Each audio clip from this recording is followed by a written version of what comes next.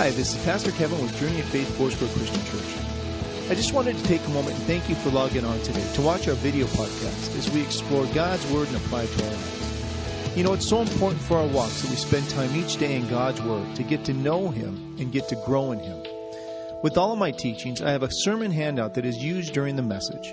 It contains scriptures and fill-in-the-blank sections for you to follow along with. You may obtain this handout by logging onto our website that is listed on the screen. Go to our resources section and choose Study Materials. I hope and pray that God's Word will speak to you today, and thank you for joining the journey.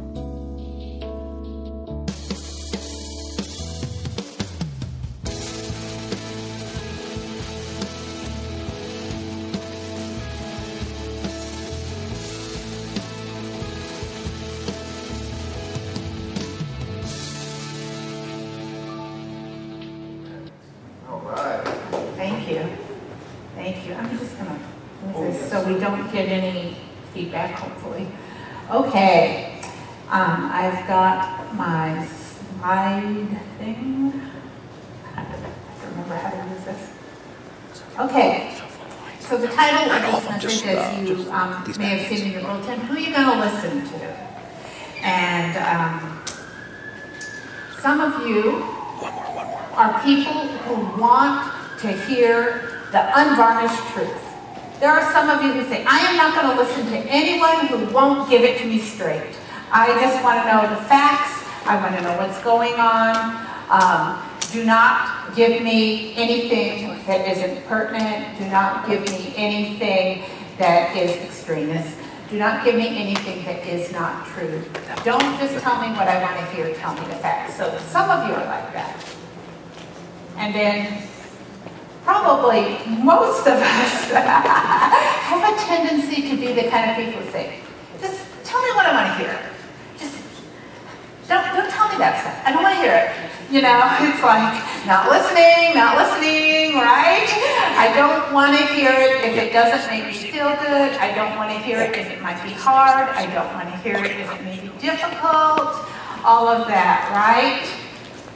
However, the last few weeks, actually the last few months, we've been in Revelation, and we have been hearing how difficult things are going to be in the last days, and that may have bothered some of you. Some of you may be thinking, I don't know if I want to listen to this. I don't want to think about this.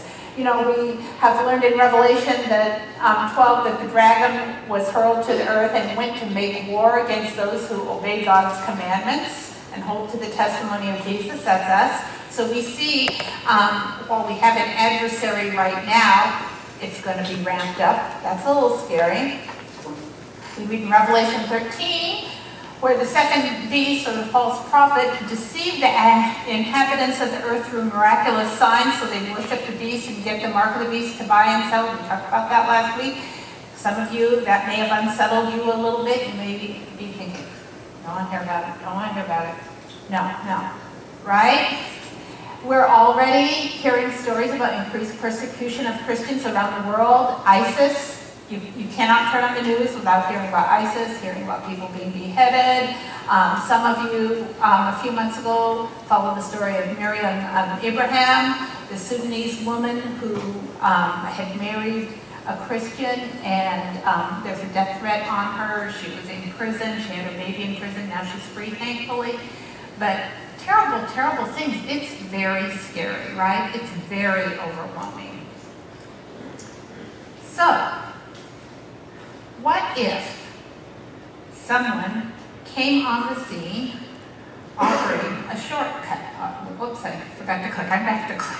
I clicked too much. So what if someone came on the scene offering a shortcut, an alternative way that seemed more appealing than continuing on the present course? Would you go for it? Would you take the shortcut? Would you sell out? Now let's look at when that actually happened. Now, actually it wasn't David, but David is part of the historical background I'm going to give you to set you up about the people who took the shortcut, okay? Most of you are familiar with David. He was called a man after God's own heart, and his son, King Solomon, was known for his extreme wisdom and his extreme riches. That's hard to say fast. Wisdom and riches. But Solomon strayed from following the Lord in his old age, and because of this, God decreed that after he died, the kingdom would be divided. The larger portion, the northern kingdom, Israel, was ruled by a succession of ungodly kings. King after king after king, and none of them served the Lord.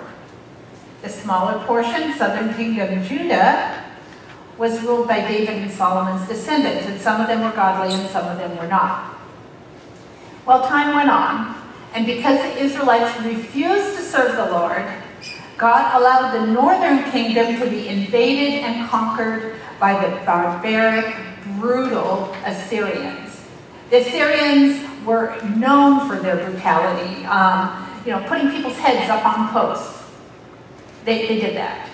And so the 10 tribes of Israel, which was basically the nation of Israel, was captured, taken off by the Assyrians. It was a brutal, bloody time. Well, some years later, the southern kingdom, let me go back. The southern kingdom, which was, oh dear. You can see how good I am at the clicker. I think I need clicker practice. All right. Anyway. Oh no! All right, we'll get there. So you guys, this is weak spot. Okay. The southern kingdom. I've entertained you at least, right? Yeah, that lady kept clicking. The southern kingdom was invaded and taken into captivity by the Babylonians. And if you have read the book of Daniel, Daniel was one of those who was taken into captivity. Now Jeremiah, that long book in the middle of the Bible in the Old Testament, Jeremiah the prophet had prophesied this. And in fact, in Jeremiah 25, the Lord had told Jeremiah that 70 years of Babylonian captivity would take place. And at the end of the 70 years, the Jewish people would be free. Now, would you want to hear 70 years? You're going into captivity for 70 years because most of you, what does that mean? And except for the really young ones, you're going to die in captivity.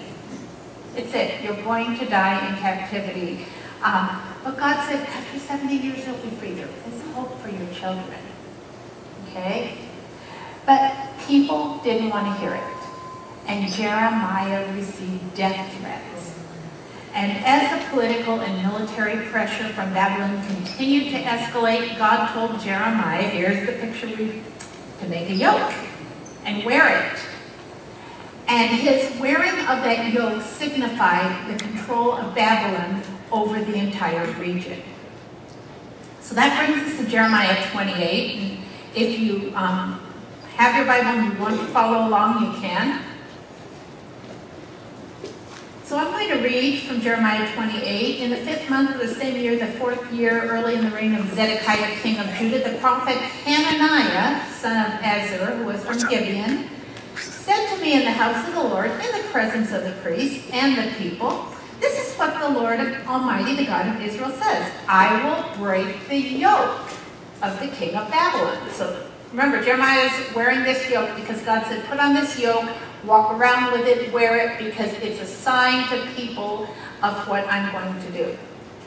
So Hananiah says, within 2 years, I will bring back to this place all the articles of the Lord house that Nebuchadnezzar, king of Babylon, removed from here and took to Babylon. I will also bring back to this place Jehoiachin, son of Jehoiakim, king of Judah, all the other exiles from Judah who went to Babylon, declares the Lord, and I will break the yoke of the king of Babylon. And so Jeremiah replied before the people and the priests, everyone who was standing in the house of the Lord, Amen. May the Lord do so. May the Lord fulfill the words you have prophesied by bringing the articles of the Lord's house and all the exiles back to this place from Babylon.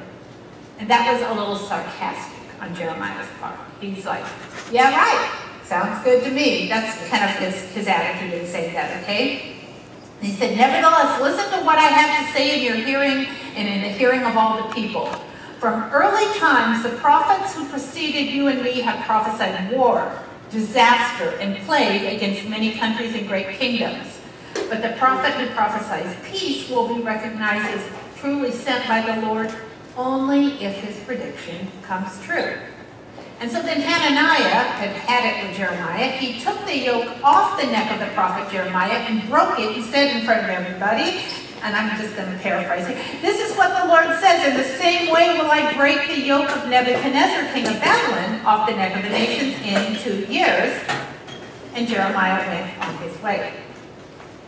So, what happened? Shortly after the prophet Hananiah had broken the yoke off the neck of the prophet Jeremiah, the word of the Lord came to Jeremiah. "Go tell Hananiah, this is what the Lord says. You broke a wooden yoke, but in its place you will get a yoke of iron. This is what the Lord says. I will put an iron yoke on the necks of all those nations to make them serve Nebuchadnezzar, king of Babylon. They will serve him, and I will even give him control over the wild animals." And so Jeremiah said to Hananiah, "Listen, Hananiah, the Lord hasn't sent you, and yet you persuaded everyone to trust in lies. And therefore this is what the Lord says. I'm about to remove you from the face of the earth. This very year you're going to die because you have preached rebellion." And in the 7th month of that same year, Hananiah died. Okay, so let's look at this situation. So Jeremiah had given a word that no one wanted to hear. 70 years, you're kidding me, right? 70 years of captivity. Now, it's important to think, why were there 70 years of captivity? Going back to the slide that I kept messing up on, why were the northern kingdom taken by the Assyrians? Why were the people in Judah taken by Babylonians? Why? Why did God let that happen? Well, because the people wouldn't listen to God. They wouldn't serve God. Prophet after prophet, all through the whole time of the king, said to the people, "Serve God, serve God, serve God." And the people said, we'll serve idols, thank you very much. And the people wouldn't listen. And God brought that disaster finally as a consequence for their disobedience. So it's kind of like when you're a little kid and you get in trouble and your mom, decrees some kind of punishment for you, and then you try and say, "Well, I'll do this instead." Have you ever had that happen? I have a funny story about one of my daughters, not Kara, who's here, but my middle daughter, Katie, when she was like in 4th grade, she just had, I can't remember what she did, but she really had crossed the line. And I was trying to think, what am I going to do to get her attention so that, to do some turning on the inside of her. And I had this brilliant idea. I said to Katie, "You're going to wear a dress to school tomorrow," because back then, at that time, wearing dresses to school wasn't really popular. I know a lot of you girls wear dresses to school right now, but it wasn't popular at that time. And Katie's like, no, I'm not going to do that. And so the whole evening, she argued with me, and she kept hoping I would change my mind. She kept hoping I would relent. And she got up the next morning, and she had this one pair of khaki pants that she absolutely hated, but, they were a little dressier, so she put those on and came down, hoping that I would say, and I'm like, nope, put the dress on. So Katie had to go to school in the dress. You know what, she and I both laugh about that. We still remember, but it got her attention. And God, sometimes it takes really strong things to get our attention, right? And those of you who are parents, sometimes it takes a lot to get your kids' attention. And this captivity is what it took to get the people's attention. And so, just like my daughter Katie tried to short circuit and come downstairs in the khakis, so Hananiah's like, "Oh, 2 years, just 2 years and we'll be back." Because who doesn't want to hear 2 years instead of 70 years? But it wasn't the truth. It wasn't what God said. It was telling the people what they wanted to hear. So in the next chapter, we find the text of a letter that Jeremiah wrote to those who have been exiled. And so in Jeremiah 29, I'm just going to start in verse 4, but I may skip through a little bit. So this is what the Lord Almighty, the God of Israel, says to all those I've carried into exile from Jerusalem to Babylon. Build houses, settle down, plant gardens, eat what they produce. Marry, have sons and daughters. Find wives for your sons, give your daughters in marriage, so they too may have sons and daughters. Increase in number there, do not decrease. Also seek the peace and prosperity of the city to which I have carried you into exile. Pray to the Lord for it, because if it prospers, you will prosper. Yes, this is what the Lord God Almighty, the God of Israel, says. Don't let the prophets and diviners among you deceive you, like Hananiah. Don't listen to the dreams you encourage them to have. They're prophesying lies to you in my name. I haven't sent them, declares the Lord. So what God is saying through Jeremiah to the people is this. Listen, take your punishment. 70 years is happening. Now you can either fight it or you can go with it. But I am advising you to go with it because this is what I've decreed. You go with it, you be obedient, and multiply while you're there. Get strong while you're there. That's what God is saying. Now, we're going to get to a verse that many of you know very well. But let me read on. This is what the Lord says, when 70 years are completed for Babylon, I will come to you and fulfill my gracious promise to bring you back to this place. Now, here's the verse that all of you quote. For I know the plans I have for you, declares the Lord, plans to prosper you and not to harm you, plans to give you hope in the future. Then you will call upon me and come and pray to me, and I will listen to you. You will seek me and find me when you search for me with all your heart. I will be found by you. I will bring you back from captivity. I'll gather you from all the nations and places where I've banished you. I'll bring you back to the place from where I carried you into exile. I thought you might be interested. Probably you never understood those verses in that context. Sometimes we take those verses, oh yeah, da, da, da, da, da, it's all great. And you know what? For each one of us here, God has something good. God has good plans for each one of us. He wants to prosper us. He doesn't want us to be harmed. But what's the overarching context that's happening here? You need to do what God says and go with it. You need to take the hard truth and go with it. If you take the hard truth and go with it, it will pay off. I will prosper you and not harm you. You know what we do sometimes? We just hear what we want to hear. We just hear, oh, God's going to prosper me. God's going to got good plans for me. But we don't even really listen to what those plans are that God has for us. We just think, oh, God's got good plans for me. Yay, yay, yay. But the context of this verse is obey what God says and go with his plan, because that's what's going to pay off.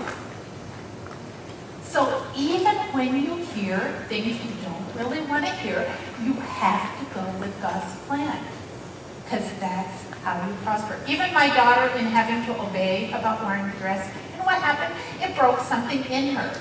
It broke some disobedience, a rebellious streak in her, and that was the purpose. So actually good came to her. She was better off. If I would have let her outwit me, and I would have let her have her way, she would have found the next bad thing to do. You understand? But God sometimes takes us into circumstances to get our attention and work in our lives. And we have to see the overall plan that he has. These are verses of hope. These are verses that assure us that God is in control. He's not surprised at anything that happens to us. They're verses that tell us the plans of God are good and they will prevail. So what can we take from this? First, God is in control then and now. He's in control. We're really not, even though we like to be. He's in control. We can trust him. We can trust God. You know,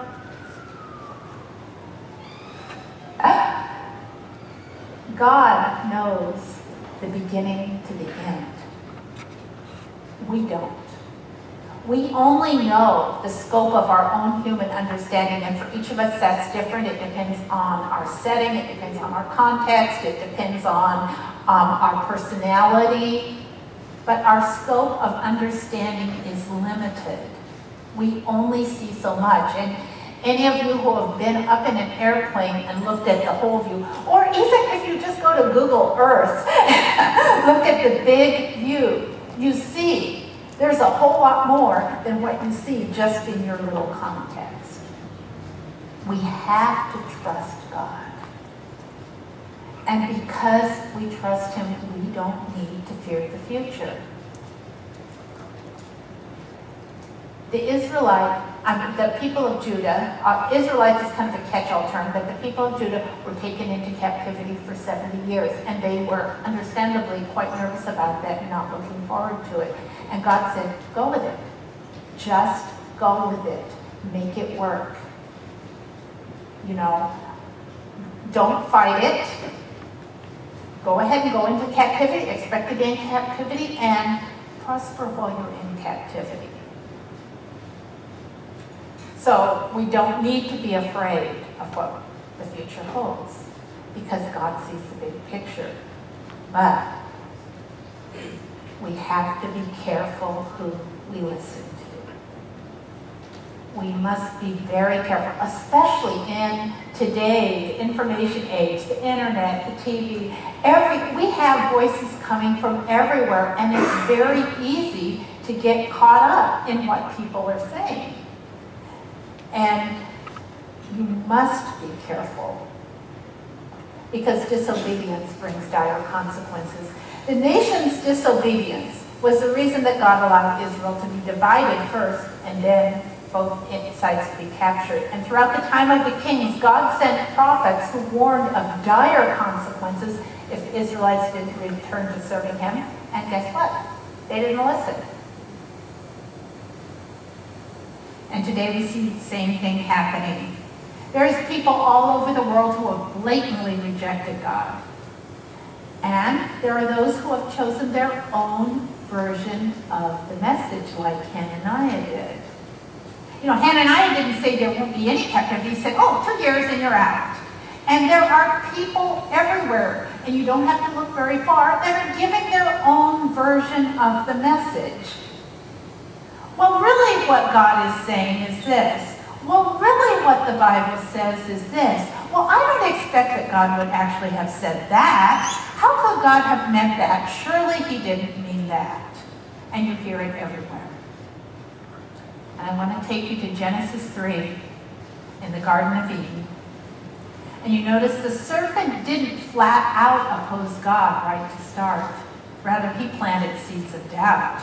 He said, did God really say you shouldn't eat from any of the trees in the garden? Now remember, Adam and Eve had been given instructions, don't eat from the tree of knowledge of good and evil. There were a lot of other trees. And God just said, there's just this one tree, don't eat from this one tree. So the serpent comes up, and it couldn't really say you couldn't eat any. And then he said, so the woman said, well, we can eat fruit from the trees, but God said, don't eat the fruit from the tree that's in the middle. And you must not touch it or you'll die. And the serpent said, you won't die.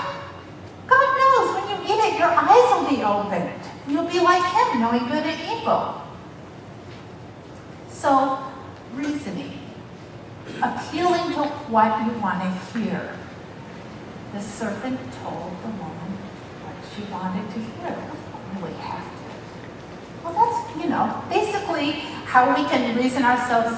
Well, that's really stupid. It couldn't be that. No. Right? And she reasoned, and what did she do? She ate the fruit. And what happened? All of humanity has been in sin ever since. There were lasting consequences. 2 Timothy 3, 1 to 5, and I'm going to go there. 2 Timothy 3, 1 to 5, is a pretty accurate description of the times we live in now. Now, this was written back 2,000 years ago. But let's read it. Let's see how much we relate to, okay?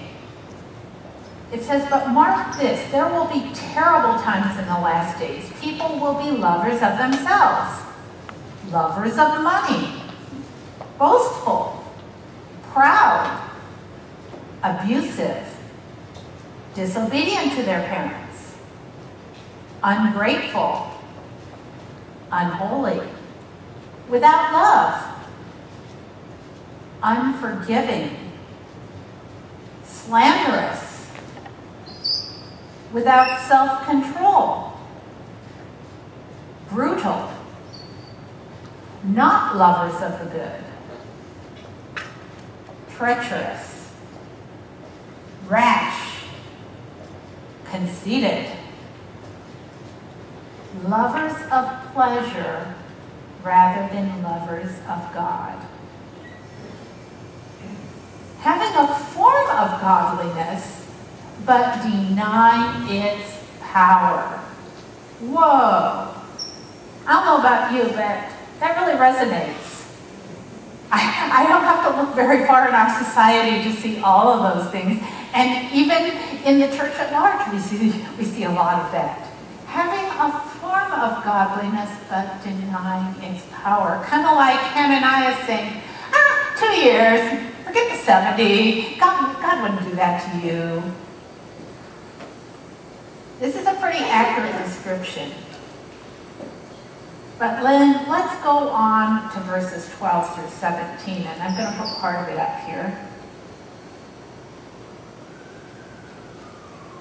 In fact, everyone who wants to live a godly life in Christ Jesus will be persecuted, while evil men and impostors will go from bad to worse. Let me read that again. Everyone who wants to live a godly life in Christ Jesus will be persecuted, while evil men and impostors will go from bad to worse, deceiving and being deceived. So the things we see happening right now, they were foretold 2,000 years ago. But as for you, continue in what you have learned and have become convinced of, because you know those from whom you learned it, and how from infancy you have known the Holy Scriptures, which are able to make you wise for salvation through faith in Christ Jesus. All Scripture is God-breathed and is useful for teaching, rebuking, correcting, and training in righteousness, so that the man of God may be thoroughly equipped for every good work. So it says it's not going to be good, but God's given us the tool. Stick with Him and know the Word of God. We can trust God. We can trust Him. Get to know His Word. You know, I teach at ABI, Angels Bible Institute, and my students, I tell them all the time, these are people who are preparing to be ministers. I say, know the Word of God. You must know the Word of God. You cannot just say what your pastor told you. You must know the Word of God. It's the same way I work with students at Life, reviewing them for polity interviews to get their license. And it's like, you have to know the Word of God. We have to know it. And we will always be learning. You'll never stop knowing the Word of God. I have been reading the Bible for about 50 years. I've been reading the Bible, okay? Literally. I have read the Bible through, I don't know how many times, probably 15 times at least, plus all the other reading. And I still am learning from the Word of God. Every time I read it, I learn something new. You must know the Word of God. You must not just be able to say, oh yeah, it says there somewhere this or that. You have to know what it says, because that's what you're going to stand on. That's what's going to sustain you. And that's what you're going to give to other people. You have to know the Word of God. You have to determine to obey God. You have to make up your mind you're going to do it. Because the disobedience is what got mankind in trouble in Genesis 3. It got the nations of Israel and Judah in trouble in the Old Testament. And it continues to get people in trouble today. You have to determine you're going to obey God. That's a choice you make. It's not something you do on your own strength. It's something you say, okay, God, I want to do this. Help me. Show me how to do it. And teach me your word that will help me understand how to obey it. And as I mentioned earlier, we know the end of the story. You know, the Bible I see as this grand overarching drama of good versus evil. God creates heaven and earth. He creates animals and plants and all that on the earth. He creates people. And the adversary comes and says, I think I'm going to mess up God's creation a little bit. And so the adversary comes, and the whole rest of the Bible is about God saying, no, I want these people back. I want these people. They're mine. The whole Bible is about that struggle between good and evil and the tension. And when we get to the end of Revelation in the next weeks, we're going to see God wins. God wins. Evil loses and God wins. And you already know in your life, every single one of you have experienced how good has won out in some situation in your life. All of you have experienced the payoff of doing something right and doing something good, even when it was hard. We've all, think of an example when that's happened for you. Okay, now, don't make that the exception. Make that the rule. Make it the rule. You can trust God. He has a good plan for you. But you have to go 100% with Him. So who are you going to listen to? Let's pray. Father, we thank you for your word. We thank you that we can trust you. We thank you, Lord, that you care about us and you don't give up on us. And you keep pursuing us. And you gave your Son for us so that we could be with you forever. Father, I pray you'll speak to our hearts now. Reveal those areas where we really haven't trusted you.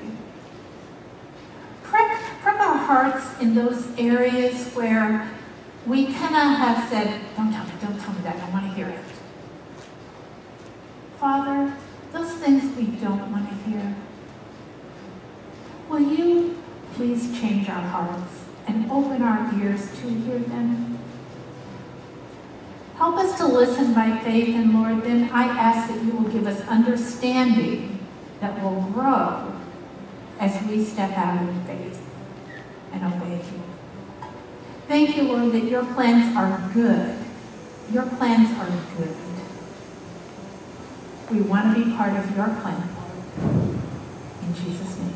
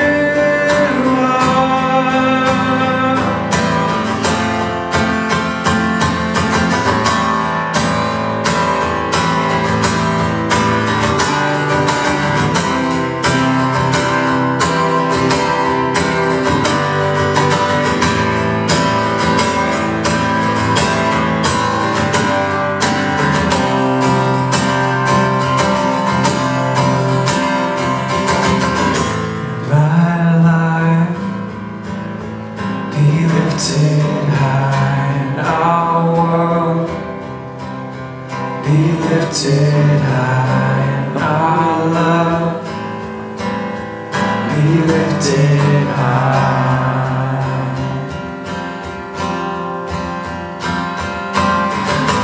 My life, be lifted high in our world, be lifted high in our love, be lifted high.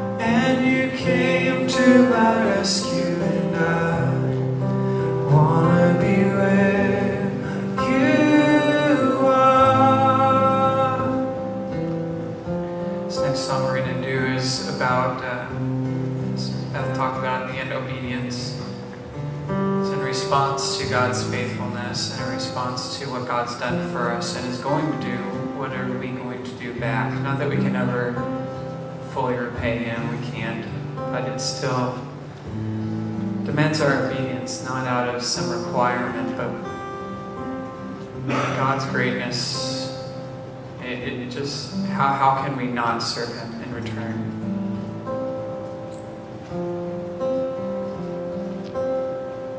Look what you've done for me. Your blood has set me free. Jesus, my Lord, look what you've done for me. I haven't been the same ever since that day I called your name. Yahweh, Yahweh, look what you've done for me. What can I do for you, my Lord? I want you to know my heart is yours. It's not a question of what you can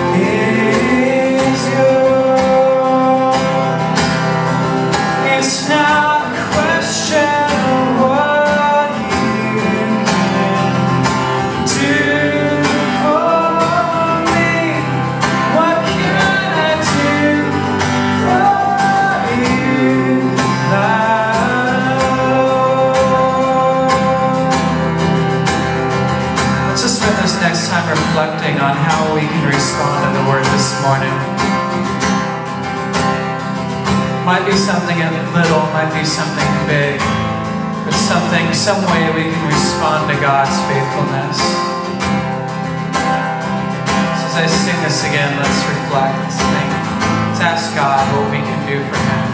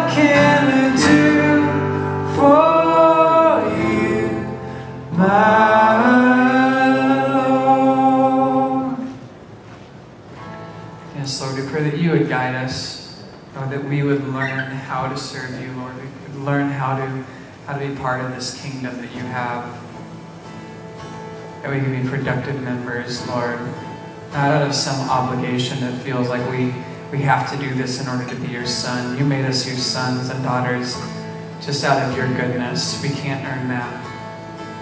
Lord, but how do we act as your sons and daughters? And what's our proper response to being part of this family? Going to end with blessed be your name. Blessed be your name in a land that is plentiful, where your streams of abundance flow. Blessed be your name. Blessed be your name when I'm found in a desert place, though I walk through the wilderness. Blessed be your name. Every blessing you pour out, I'll turn back to praise. When the darkness closes in love, still I will say, blessed be the name of the Lord. Blessed be your name. Blessed be the name of the Lord. Blessed be your glorious name.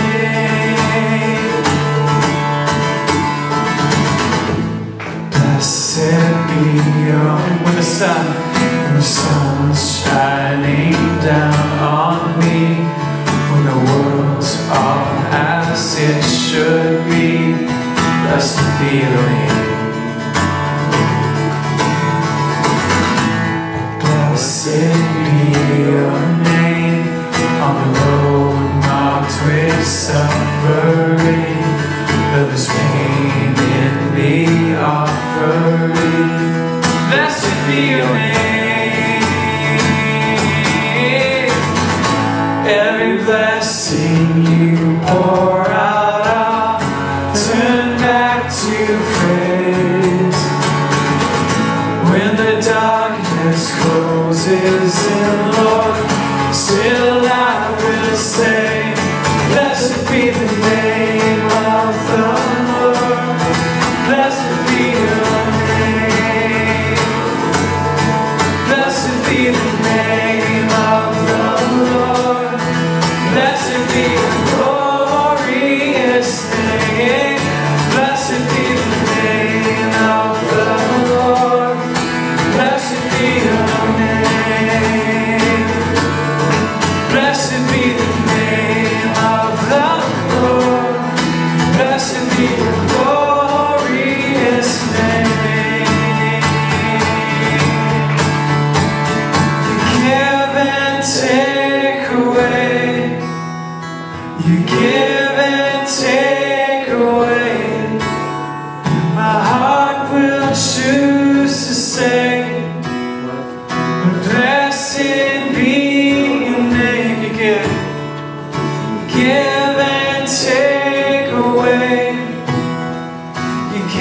and take away. My heart will choose to say, blessed be your name. Lord, that's so true for us, Lord. It's true of you too, Lord, that you are a God who gives and takes away. That for Judah, they went into exile for 70 years. Lord, you took away that national pride they had. And for some of us, we might be going into exile and it might take longer than we want in order to get out, Lord. But we have that Jeremiah 29:11 promise that though we might misunderstand it as this, you want us to all be happy all the time. It's not what it is, but there's still that promise that you're going to bring us out. That you're still working something in us. So Lord, no matter how long the exile is, you're the God who both gives and takes away. And that no matter what part of our life we're in, that we are still going to bless your name. Sing that again, you give and take away. You give and take away. You give and take away. My heart will choose to say, blessed be your name. You give and take away. Give and take away.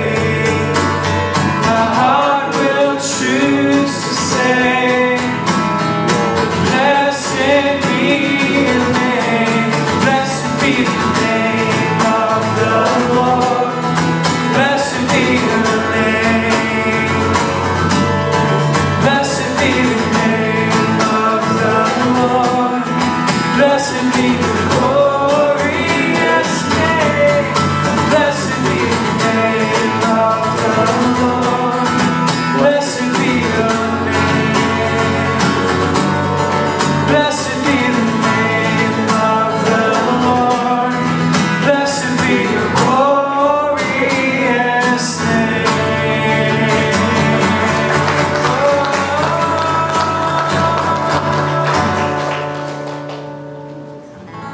Lord, we thank you. Lord, we pray that we would bless your name. Lord, that we would give you honor, that we would give you praise. Lord, that our very lives would be a hallelujah. Lord, that our very lives would give you praise. Lord, that what we do for you and what we do for our family, our neighbors, our church this week would reflect that we're part of this family of God. Reflect that we're part of Judah and that we are working towards living the life that you've called us to live as holy. Lord, but we need your help.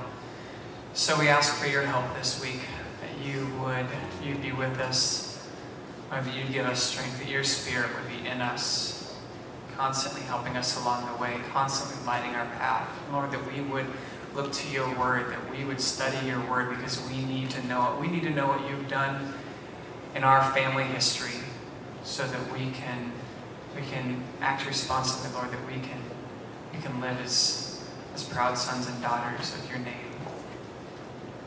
In Jesus' name, amen.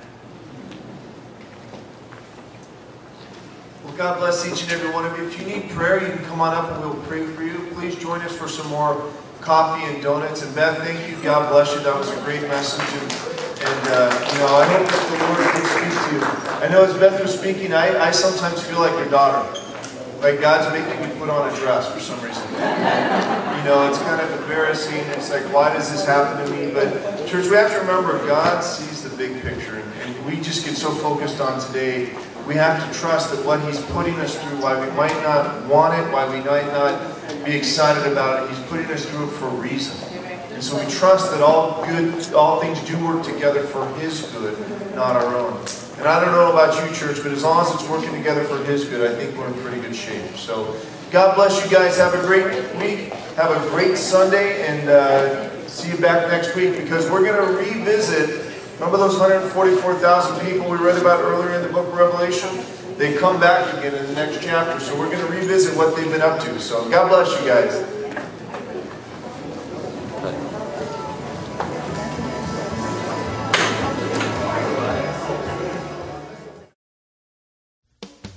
We hope that you have enjoyed today's podcast. Journey of Faith is a Foursquare Christian church located in Glendora, California. For more information on Journey of Faith, visit us on the internet at www.thejourneyoffaith.net. That's www.thejourneyoffaith.net. You may also call us at 626-914-3400. And finally, we hope you will come visit us. Our Sunday morning service is at 10 a.m. We offer ministries for all ages, from newborns through high school during our service. May God bless you, and thank you for joining the journey.